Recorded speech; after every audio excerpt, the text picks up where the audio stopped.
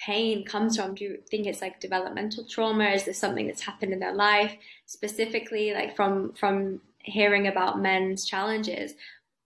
Where do you think it comes from? Because it doesn't just manifest out of nowhere. It must come from something a little bit deeper. I don't know if you've done that investigation work, but it's something that I'm really interested in. Yeah. I think, I mean, yeah, obviously everyone is individual. It can come from, trauma can take shape in anyone at any time, and it doesn't have to be what you would call these capital T traumas. It doesn't have to be sexual assault, physical abuse, divorce of parents. It doesn't have to be one of those. Those things are obviously extremely valid and can occur, but trauma is, defined where at any point throughout your development where your emotional needs were not met. And, that manifests itself into every single one of us. Every single one of us has trauma. I think the challenge that a lot of men face is that from a very young age, the way that we are conditioned is very different to young boys and young girls are conditioned very differently. Yeah. We're taught to, as we know, men are taught to, or young boys are taught to, be brave, don't cry, come on, get on with it. Like, don't whinge. We're taught to stifle and fear and feel shame around expressing vulnerability, sadness, pain. So, whereas, that'll be okay. Sort of, that's all right. We nurture young girls, and we protect them. And so that is for me that's the starting point.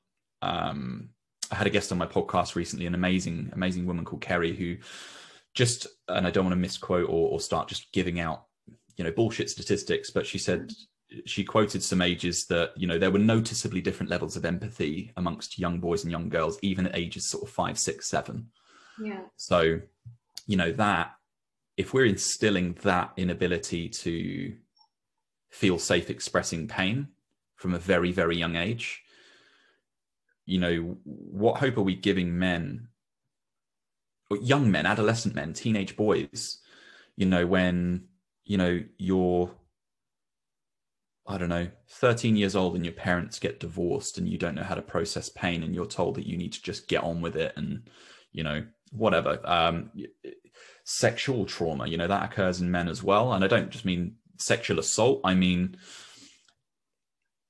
just stifling of sexual, kind of creating your sexual identity. We're taught to shame and fear our bodies. And, I don't know, like when we're young, most men, and that's something I've learned, is most men, when you talk about their journey into things like self-discovery of masturbation, it's all from a place of having to hide it, feeling shame about it, having to get it over and done with quickly.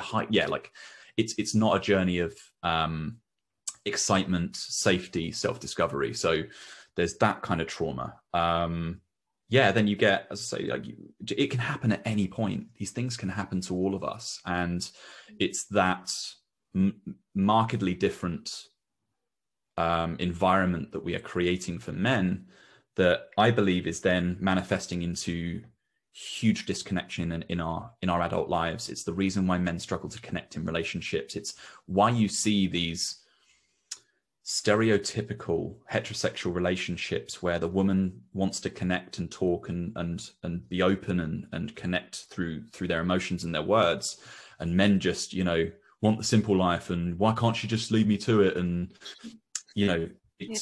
actually, that's just conditioning. Men want the same connection. Men want to experience love and safety and vulnerability, but we are taught that is not what a man is.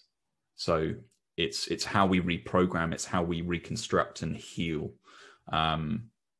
these damaging conditioning, this damaging conditioning that we're doing to men. And I guess that's what I'm trying to do.